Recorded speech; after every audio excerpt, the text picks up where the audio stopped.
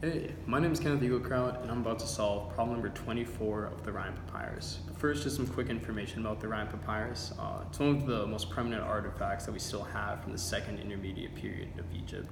And it was most likely a mathematical textbook that was used by scribes in training just to perform math exercises. But apart from that, I want to move into how to actually solve the problem number 24 of the Rhind Papyrus, because I really feel that it's a perfect example of false positioning found in ancient math. And problem number 24 states that a quantity plus 1/7 of it becomes 19. Now, what is that quantity?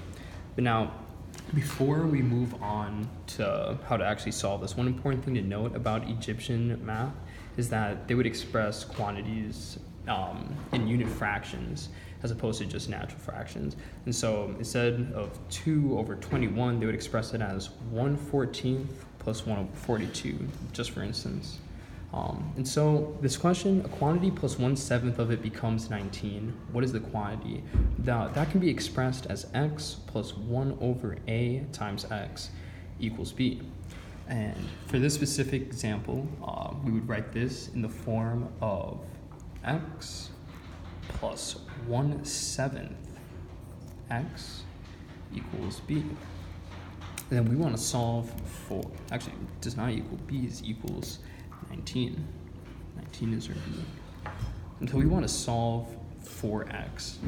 And so ideally, we want to first make a guess that is our denominator. And so, for instance, we're going to choose x equal to 7 here. Now, with x equal to 7, our next step is we want to plug in for our x and then solve for b. And when we do this, we get 7 plus 1/7 times 7, which equals 8, which clearly does not equal 19. And now, what we want to do from here is we want to divide our original b, 19, by this b that we just calculated through our guess, which is 8. And so we would take 19 divided by 8, and that'll give us 2 plus 3/8, which when converted into unit fractions equals 2 plus 1/4 plus 1/8.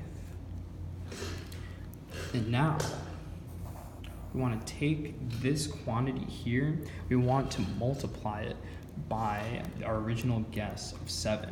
And when we do that, we're going to get 7 times, so 2 plus 1/4 plus 1/8, coming from the previous step. And that is going to give us 14 plus 7/4 plus 7/8. Now, when we convert that into unit fractions, we get 16 plus 1/2 plus 1/8, which is going to be our final solution for this problem. And that's actually going to be the solution that Egyptians would have came up with naturally using Egyptian division techniques as opposed to the modern division techniques that I utilized. So just to go over these steps again to solve for a quantity plus its 1/7 of it becomes 19 was the quantity.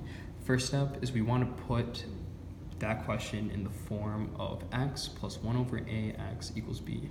For us, it was x plus 1/7 x equals 19. And then we want to make a guess, which is ideally our denominator a. And so in our case, we guess 7. And then we plug in for x, and then we solve for b, which gives us our clearly false answer of 8.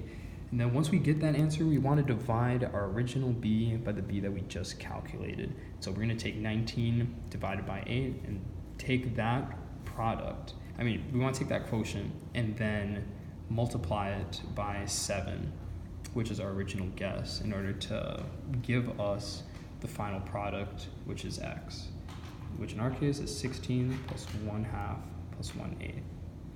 Yeah, and that is how you solve problem number 24 of the Rhind, also known as the Ahmes Papyrus.